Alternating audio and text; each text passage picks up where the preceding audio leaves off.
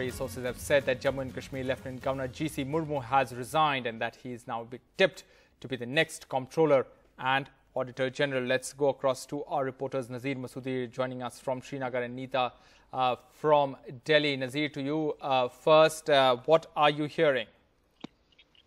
Well, what we are hearing is this evening, Mr. Murmu was asked to resign. He has submitted his resignation to Home Ministry.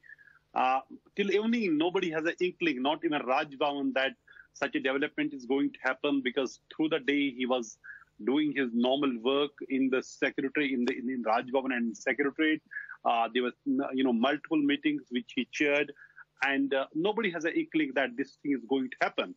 And the day and timing of is very, very significant. It has a symbolic, importance. It has political importance, significance as well.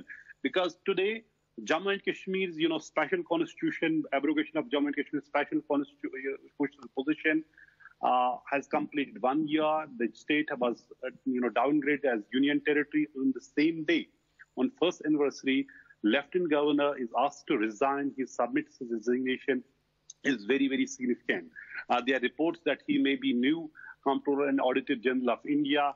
There are reports that Rajiv Mehrishi may be appointed as new Lieutenant Governor, but those are all speculation.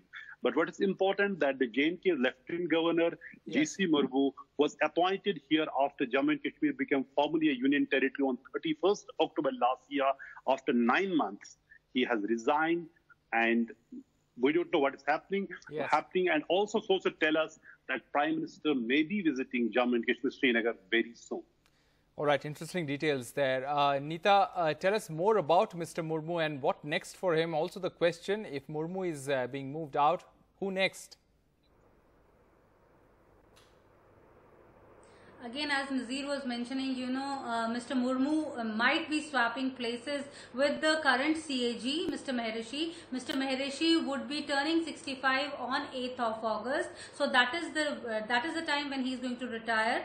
And sources tell us that there is a communication from Raj Bhavan to Rashtrapati Bhavan. However, Rashtrapati Bhavan is still not confirming whether Mr. Murmu has sent his resignation or not. But other sources are telling us that Mr. Murmu is already in Delhi.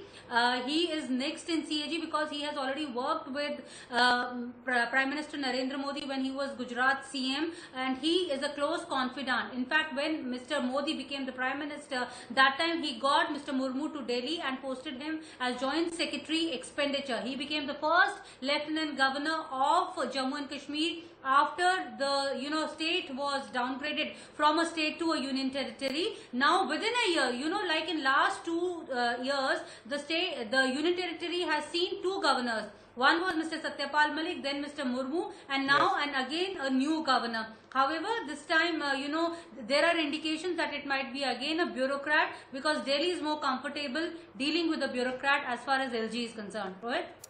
All right, Neeta Sharma and Nazir Masoodi, thanks very much for joining us with those details.